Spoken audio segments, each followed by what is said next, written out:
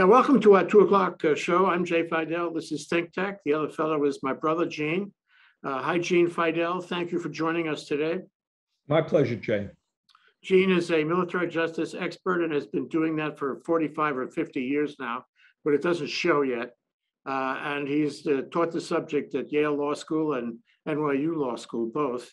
And we want to talk about an event that happened last week involving a fellow named Stuart Scheller, who criticized the Joint Chiefs of Staff, the Secretary of Defense, and the President in no uncertain terms. Very, very acerbic and very critical statements. So here on the military in Hawaii, it's a perfect show for us to discuss because it involves, the basic structure of the military. It involves what a person here, a lieutenant colonel. Stuart Scheller is a lieutenant colonel. And this also involves social media, as we've never had before, and criticism, at least in my experience, as we've never had before. So, Gene, it seems to me that this is a very unique situation. It hasn't really happened, and it violates what happened. It violates a number of the articles of the Uniform Code of Military Justice. Can you tell what happened, and can you tell us what was violated?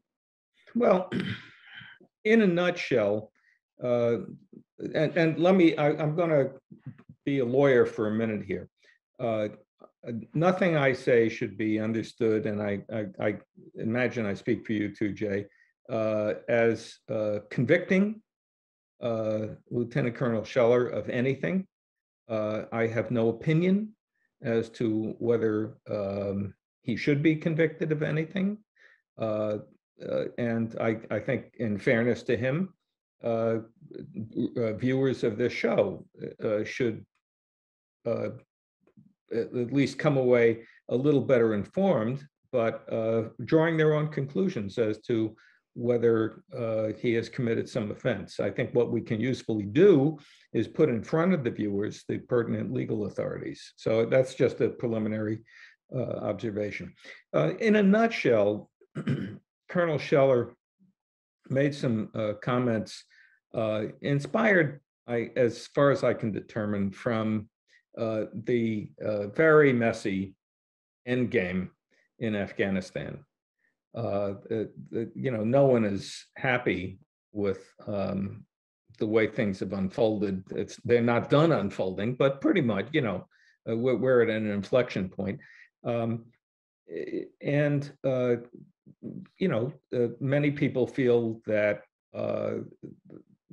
let's say, mistakes were made, or that not all the precautions that could have been taken were taken, or conventional force protection measures weren't taken, or that we weren't Johnny on the spot in terms of getting proactive enough, early enough to get our friends out of danger under the incoming Taliban regime. Colonel Scheller posted on Facebook a video in which he was in his uniform. He's a lieutenant colonel on active duty in the U.S. Marine Corps with 17 years, which is important because he's not retirement eligible. And he made comments that seemed to be quite critical of basically everybody in sight, starting with the president and the incumbent president, and the chain of command as a practical matter. He wanted the Secretary of Defense and General Milley, the Chief of Staff, to resign. Or to, I think, admit a mistake. Whether they should be out or not, I don't recall, but he was clearly quite critical. So that sets the stage. There certainly have been military officers who have, let's say, gotten crosswise with either the government or the government's policies or the government's leadership. I mean, to go back to the Vietnam era, there was an Army junior officer who later became a lawyer, by the way, um, who marched in an anti-war demonstration in Texas, carrying a sign that accused President Lyndon Baines Johnson of being a fascist. Misspelling the word fascist, by the way. He spelled it F-A-C-I-S-T, which I suppose is pronounced fascist. He was orthographically challenged. That's not what got him into Leavenworth. It was the sign that he was carrying that got him into Leavenworth. And there has certainly been other officers and GIs in general who have gotten out of formation. If you recall, there was General McChrystal effectively got told to retire because he or members of his staff were critical of the president at that time. I think that was President Obama. Over the years, there have been people who have. Would you distinguish this? I mean, because this lieutenant colonel was making statements about bringing the whole system down, that he wanted to bring the whole system down. Well, and he reached 70,000 people on social media. And then when the Republicans in Congress got hold of it, they brought in millions of people on social media. So you had a good number, I don't know what the total percentage was in the military, participating in a conversation where this fellow was suggesting that he wanted them to bring the system down. Right. One of the, I don't know about bringing the system down as such, but he certainly seemed to be addressing himself to other active duty personnel and suggesting that they should not be supporting the decision-making by the incumbent chain of command. That's, I think, a fair nutshell version. The question is, and it's not the question, how many questions does this scenario raise? And as I think you mentioned, I'm teaching currently at in your alma mater, NYU Law School, a class on military justice. And I also run a blog called Global Military Justice Reform. Why don't we take a look at that? Let's take a look at that blog. It may be interesting for viewers to see this. I posted on the blog something, the title is Semper Fidelis, which was not a play on our last names, but it's a reference to the motto of the United States Marine Corps, an armed force that prides itself on obedience and discipline. I mean, no kidding. So it's pertinent. And as you can see, among the questions that I raised, excuse me, are which articles or punitive articles of the Uniform Code of Military Justice come to mind based on Colonel Scheller's statements, and how would you evaluate the government's prospect for obtaining a conviction? If you were the officer's commander, how would you dispose of the charges? In other words, do you say, well, I'm not going to send you to trial. Maybe I'll give you non-judicial punishment, or maybe I'll just get rid of you administratively. What advice would you give to President Biden if you were the White House counsel? Because after all, President Biden is the commander in chief. If the case went to a court martial and you were the defense counsel, what motions would you make, and how would you gauge your chances for success? If the facts that have been reported are correct and Colonel Scheller pleads guilty, what sentence would you adjudge? And what odds would you give that he'll run for elective office?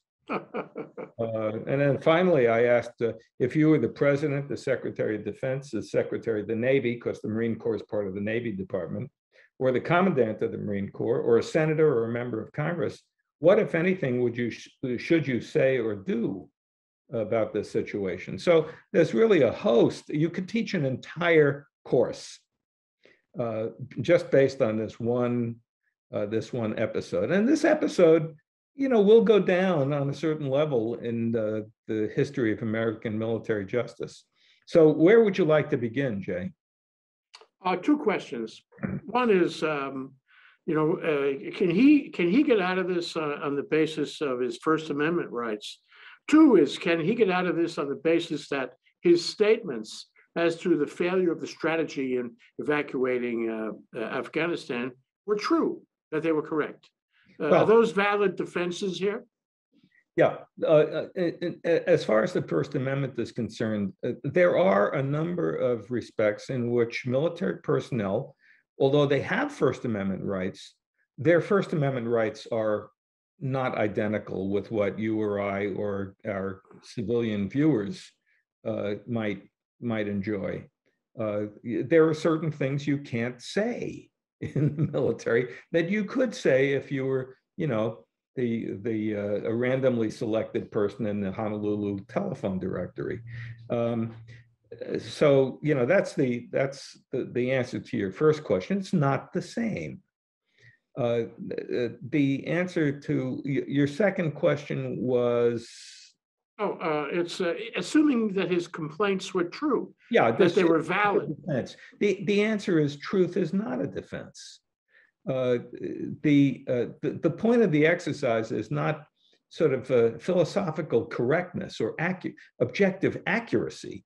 The point is obedience and discipline and not breaking ranks, basically, or doing things that would corrode the discipline of the force. In a larger sense, as a matter of public policy, it seems to me both of those special approaches in military justice are intended to maintain good order and discipline, intended to maintain a military organization that can do what the country wants it to do. So it seems to me that there's a bigger policy question here as to whether Lieutenant Colonel of his own motion can take issue with strategies that were developed at the highest levels of the military and government, or whether that is so inimical to good order and discipline that we cannot afford to have it. I guess my question really is, if you let him do this, what happens? Well, let's play it out. There are at least two possibilities. There's actually a range. There's a spectrum of options here, but let's talk about the options. One option is to do nothing, and he has submitted his resignation letter, which means he'd forfeit his entitlement in 3 years' time to be retired and to draw retirement pay and get medical benefits. The military doesn't have to accept his resignation letter. They could just sit on it for a while he cools his heels. He's been removed as commander of a unit. They could make him assistant Coca-Cola machine officer somewhere for a year or two. So they could do nothing and let him go, sooner or later and be done with it. And we'll see, where the path leads for him. Or they could separate him administratively. And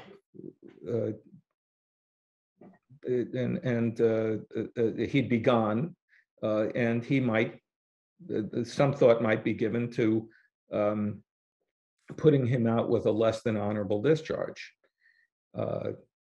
That's probably a cheesy way out. He could be given non-judicial punishment, assuming that he has violated some criminal provision in the Uniform Code of Military Justice, the so-called punitive articles. Non-judicial punishment in the Marine Corps is called office hours. I've always loved that phrase, and it always brings to mind the analogy, if you'll forgive me, Jay, in the Royal Navy. In the Royal Navy, when an officer is subjected to summary punishment, it's called an interview without coffee. I just love, it's so cinematic.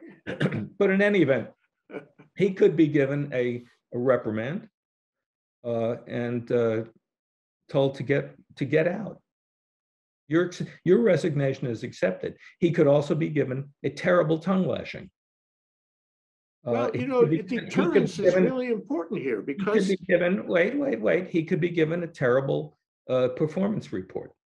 Or, assuming again that he's violated one or more of the provisions of the Uniform Code of Military Justice, he could be charged, and the charges could be referred to a special or general court-martial. The general court-martial is a felony court that could dismiss him as an officer, which is a stigmatizing way of leaving the service. And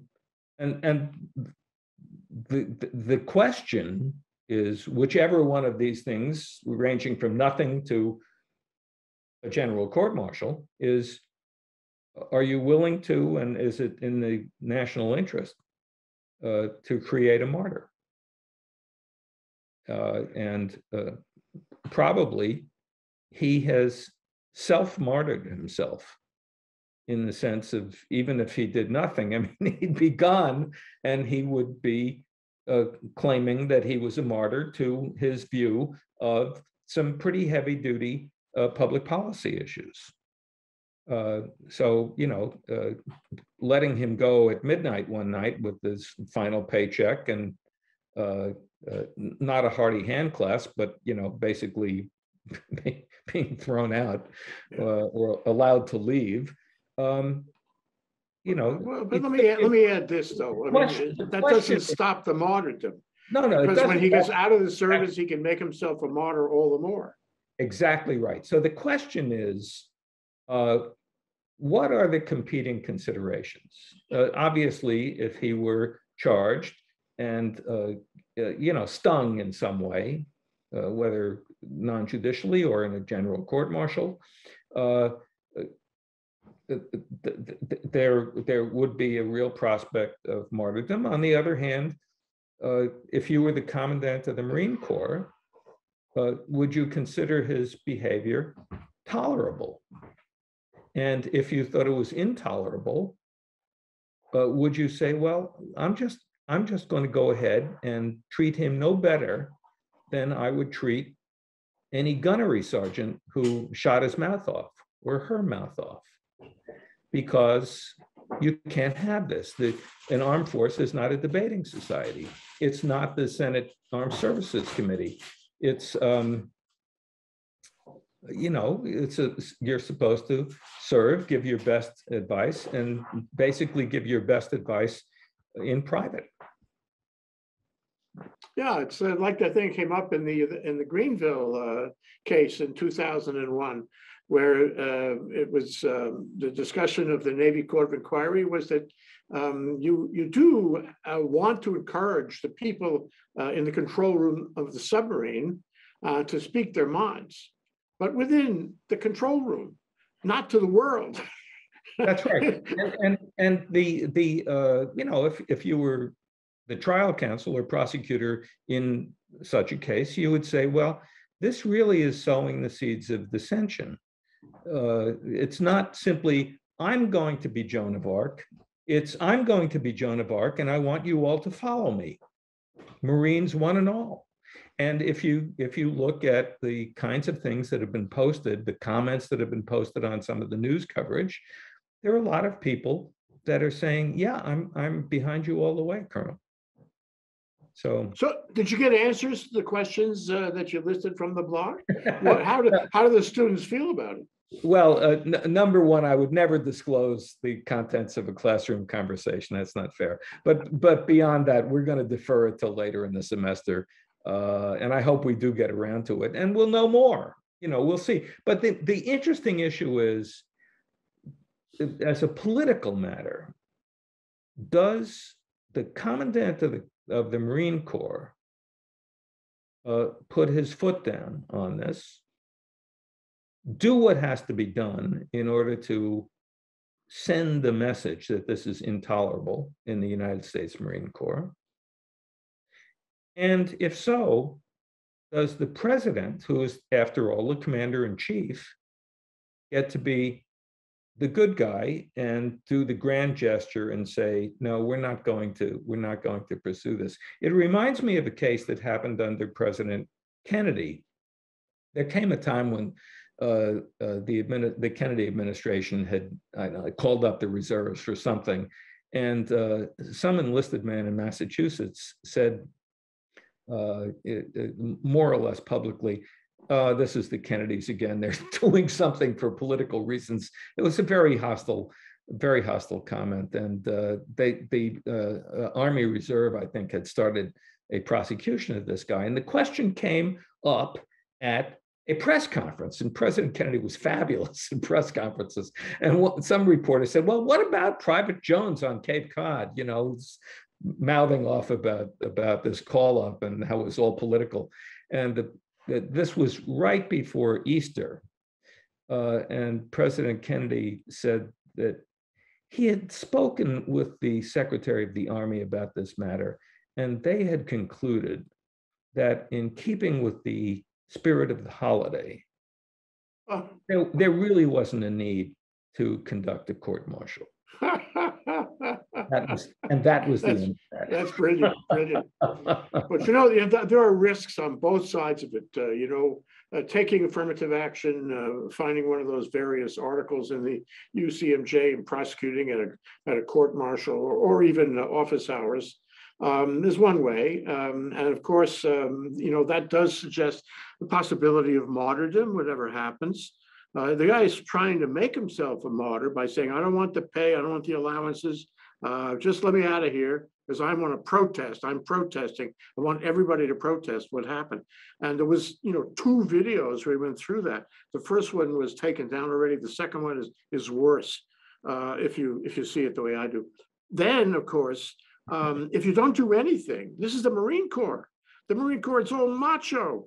The Marine Corps not taking any action at all, that just opens it up to the Marines now feeling really badly that the macho went away, that the Marine Corps isn't what it used to be, and that a lot of Marines would say, why don't you throw the book at him? So I mean, I think this is very divisive in the Marine Corps, and I think one way or the other, there's a fair chance he'll be martyred. And the Republican Party, both Representative, what's his name, Dan Crenshaw and Matt Gaetz have taken a position, and they've retweeted these videos around the entire country, the world. They are trying to exacerbate the martyrdom already. So I mean, it's really a hard choice for the president, I think, to take, and for that matter, the Secretary of Defense and the Joint Chiefs, to find a way to achieve what President Kennedy achieved by calling on a holiday. This is a hard one because both sides are risky. It is interesting, though. I don't believe former President, what's his name, Trump has said anything about this, but it is interesting because he's the person that made the deal with the Taliban. And now what you're seeing, I don't want to drift off into politics. That would be sort of mission creep here. But, it would be awkward for President Trump to fault the incumbent president over the fact that he actually did, get us out of Afghanistan. Anybody can second guess, how things were handled tactically, but in terms of the basic decision, I think former President Trump is stopped to complain. Well, that wouldn't stop him. I mean, it's a technical estoppment, but it wouldn't necessarily stop him. So my question to you, we only have a couple minutes left, Gene, and I would like to get to this larger piece, is how important is this case, this circumstance, the decisions now to be made by the Secretary of the Army, or rather the Secretary of Defense, and the Joint Chiefs and the President on how to deal with this fellow in this context. Martyrdom has already started. What do they have to do, and why do they have to do it? And how important is it to the Marine Corps, to morale? to good order and discipline in the United States military. How important is it? Is this a you know, a turning point of some kind? It's certainly a data point. It's one of those incidents that those of us who have nothing better to do than to study military justice over the long haul remember. I mean, we will remember this incident, just as you remember various people who, you know, have hit the third rail one way or another in their military service, whether it's General Billy Mitchell or other people who have become famous in an unfortunate way, let's say. I think this is a tremendously important thing, and here's why. The United States Marine Corps is an extremely proud organization, and justifiably. It has a long history. It's very conscious of that history. It has a brand. That's really the proposition. I don't use that word in a casual or dismissive way. The fact is, it has a brand in which it has invested an enormous amount of energy and resources. And lives. And lives. Every American knows from the halls of Montezuma, Iwo Jima, and so forth, Tarawa. These are hardwired into American culture.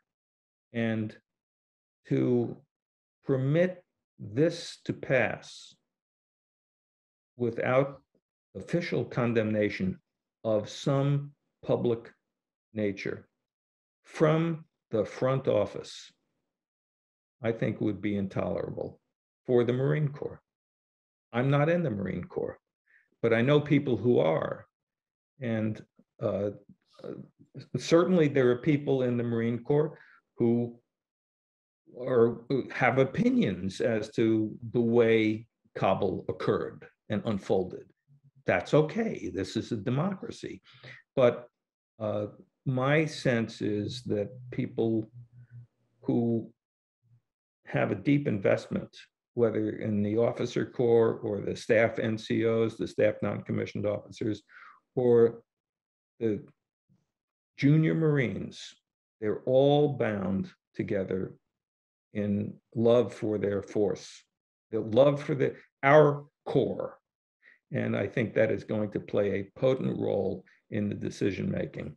So if I were a predictor, I would say the commandant of the Marine Corps will take steps, whether it's face-to-face with this officer who will be frog marched in and chewed out in a way that he will never forget and the world will be aware of, or whether it's more quiet. And then the question will be, will the President of the United States save this officer's cookies? And, you know, in terms of reputation, and my hunch is that he won't. Yeah, we can't afford not to address it. And my last question to you, permit me, my last question, it's the Charles Dickens Ghost of Christmas Future question. What happens if we do nothing? What happens to the Marine Corps? What happens to the military? What happens to the public and international perception of our military? I think that the damage would be incalculable. Recruiters will feel the pain. People, loved ones of serving personnel will be aware of this. It will take the entire military community down a notch, down a peg, in a way that I don't think will serve the public interest. Thank you, Gene Fidell, an expert for decades and decades in military justice, a teacher of military justice at Yale Law School and at NYU Law School, my alma mater. Thank you so much for joining us today, Gene. Thank you, Jay. Aloha.